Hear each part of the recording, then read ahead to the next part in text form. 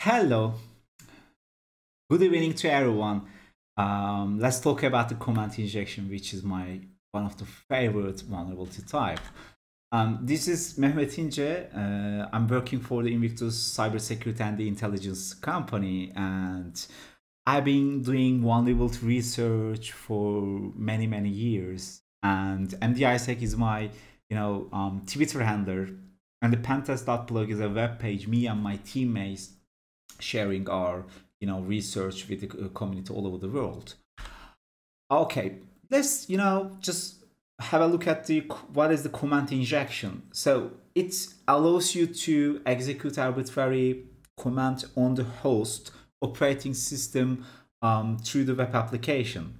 So as you can see in the picture, there is a payload which is being sent to the application, and application is going to execute operating system command on the host, and the payload is being used as maybe a parameter as a part of the command.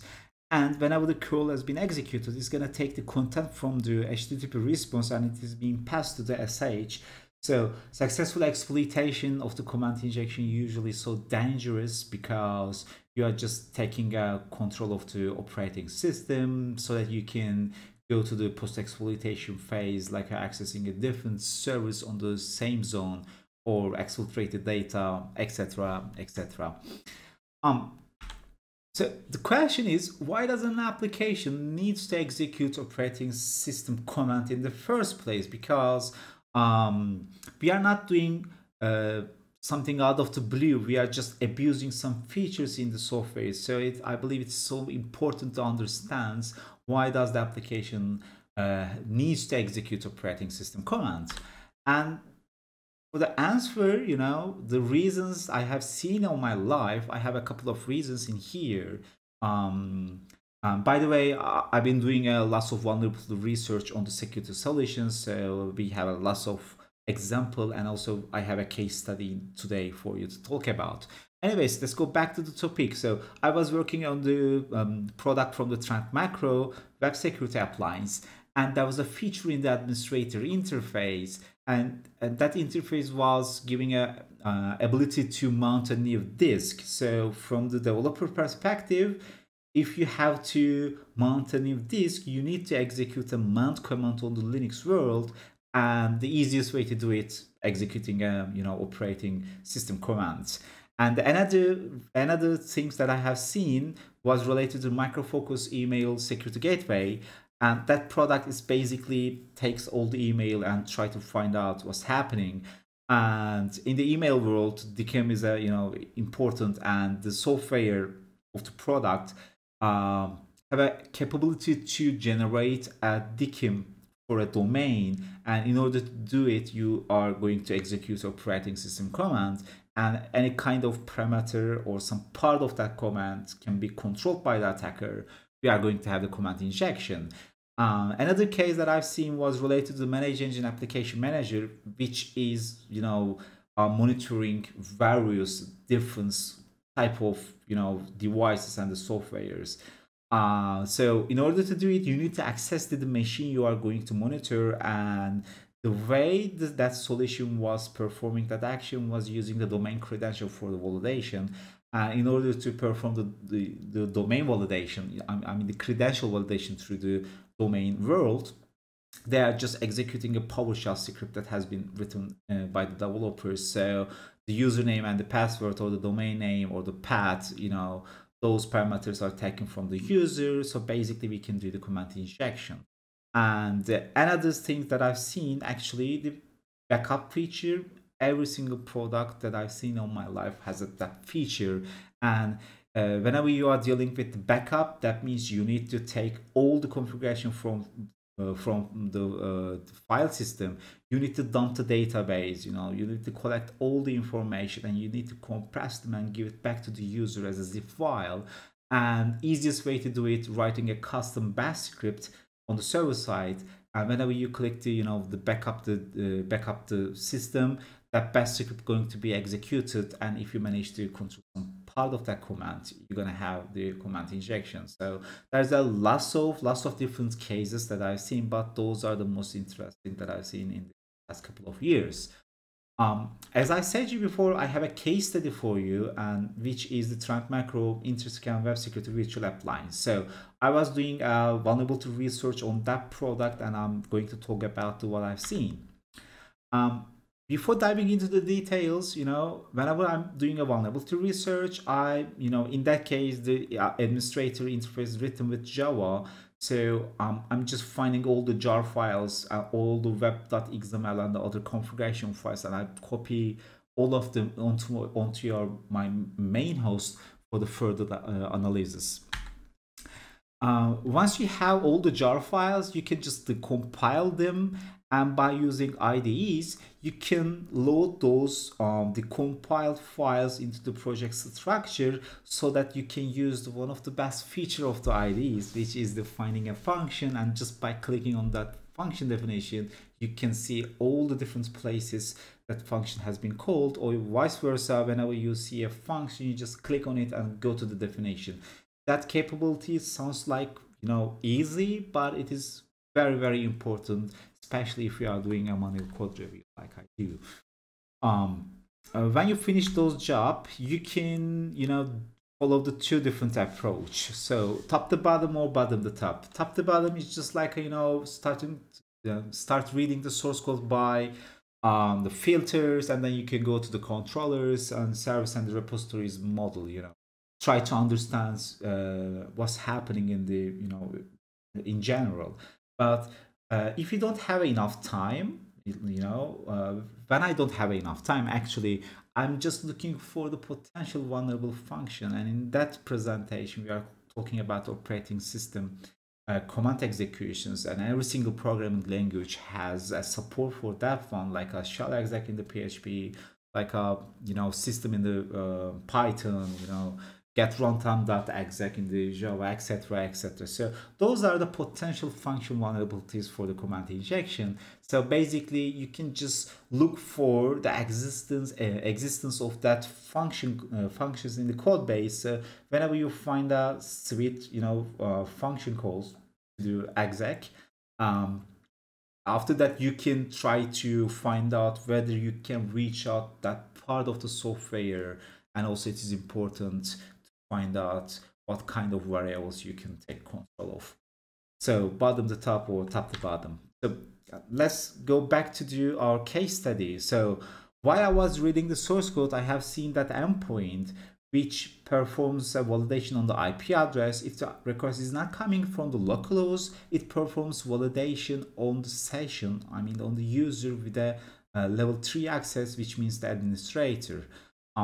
That is important because there will be an interesting function call at the rest of the function.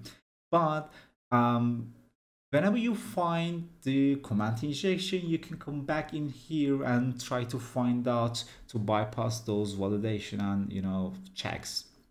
So let's keep reading, because in the end we are going to bypass that restriction.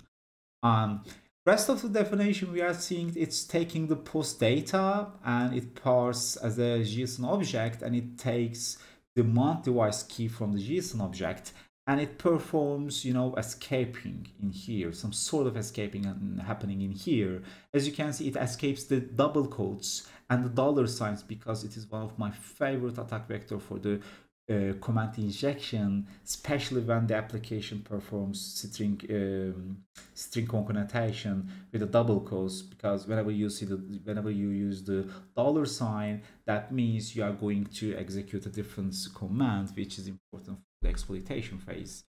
Backtick and all of those characters has been escaped with a backslash, and backslash has been escaped again in here, so we have a double escaping problem maybe. After that is valid mount device function has been called with the after param, which is the only object that we can control in here. As you can see, to the after param, it goes to the is valid mount device, which means we need to read that function. But most importantly, we are seeing exeui helper cmd, which is going to use the after param variable that we can control. What's happening in the is valid mount device is there is a very weak blacklisting, and the trimming some white spaces, etc., etc. So bash, beam bash, Python, Perl, Python and Perl starting with a space, you know, we can bypass that blacklisting during the exploitation. So ExeUI helper CMD calls UI helper, which is which has a SUID with a root user. That means that that command gonna be executed with a root user. And finally, execmd, it executes runtime, get runtime exec, which is my favorite function in the Java world. So in order to prove the vulnerability, we just call the sleep function with that trick. And as you can see, the sleep can be executed in here with a root user. So basically we have the command injection vulnerability. When the topics come to the exploitation, you know, for me, it is completely two different worlds, finding a vulnerability and then going for the exploitation, because when topics come to the exploitation, there will be, you know, lots of interesting, lots of different cases. As you can see in here, we have the double quote in our Python payload, but double quote can't be used because it's been escaped in the server side. In order to overcome that problem, I just switch back to the Perl, but I still want to execute my Python dropper. So I'm just implanting my Python dropper into the Perl, because it's not going to use the double quotes, it's going to use the single quote. So we are going to execute Perl, which is going to be our first dropper. It's going to be executed our Python, which is going to be our second stage of the exploitation, and the Python going to go to the communication with the C2 server and going to take the rest of the payload. So when the topics come to the exploitation of command injection, your imagination becomes, and of course Linux or the Windows operating system knowledge becomes very important. So as I said before, that vulnerability has been solved, but as you can see in the vulnerability details, authentication is required to exploit that vulnerability. But whenever I find authenticated command injection, I just go back to the initial phase to find out way to bypass the authentication. So let me play the video. I have implemented the Metasploit module, that one, and as you can see in here, I find a way to leak the active session ID, and by using that session ID, we are going to do mount device endpoint where we have the command injection vulnerability. So we have some sort of combination of the three different vulnerabilities. Two of them used to bypass the authentication, and the third one is the command injection. Right. So as you can understand, it's all about input. Actually, this is not special for the command injection. Like, you know, SQL injection, it is like a, you know, the way you are controlling some part of the SQL query and you are just doing the manipulation here. So it's same for the command injection as well. So that means the input means literally everything. But you know, for the command injection, it doesn't has to be, you know, the command injection, it doesn't has to be between the request and the response cycle. It can be outside of that request and response cycle. And I'm gonna draw the case that I'm thinking in here. Start drawing. There is a, let me log in with a go, but I'm gonna update the data on this server side. Maybe I don't need to log in. Maybe the application thinks that I just logged in because of that session update on the server side. So anyways, we have the application in here, and that's the application boundaries. You know, that's the application we have. So whenever we are thinking about the input, we are just thinking about the request and the, I'm going to use P for the response, request and response, and basically we have HTTP in here. But as a term, I mean the input means every single data that's come into the application. So that means for me, the data taken from the databases is also inputs for also now web services or microservices. The data that you are taking from outside of your application means input. It can be like, you know, Redis, it can be the file you are reading from the operating system file system, you know. Every single those kind of data that comes into the application means input for me. So when the topics comes to the input validation or the security from the developer perspective, they are doing great job in here, but I don't see, you know, input validation on the data taken from the database or the data taken from the web services. So, but for me, you know, input means literally every single data that's come into the applications inside. So I have a one interesting case for that scenario. Micro Focus email security appliance. It's been like a couple of years, but the software takes the data from the database. As you can see in here, the first column gonna be the domain, and the second column gonna be the selector, and then it performs some, you know, it set function checks over the domain and the selector, and we just jumped to the else part of the if, because we are thinking that we are control the data on the database, or at least we can find a way to control or change the data on the database.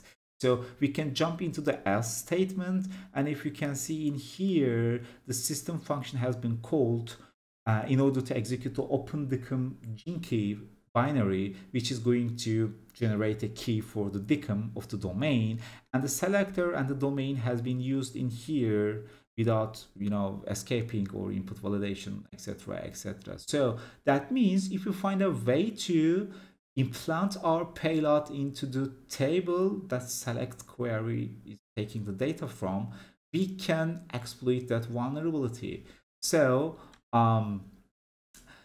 during the exploitation phase, I find the SQL injection, and by abusing stack queries, I managed to create a user with the administrator privilege, and then I go to the different user interface where the data is being populated to the table, because the data in that table gonna be used in here. So basically we are just triggering insert queries which contains our payload and the data, our payload written to the database, and it is being taken by the different part of the application, and that part is going to execute the system command with the data that we can control, and in the end, as you can see, we have the command injection. So guys, thank you very much for listening up, and thank you very much for the GitHub security team for having me. I just want to talk about my own experience for the zero-day hunting, and especially for the command injection case. It is especially quite popular for the Applia solutions, and different perspective can help you out, maybe, you know, eventually, I hope so, to find out those kind of vulnerabilities. And thank you very much.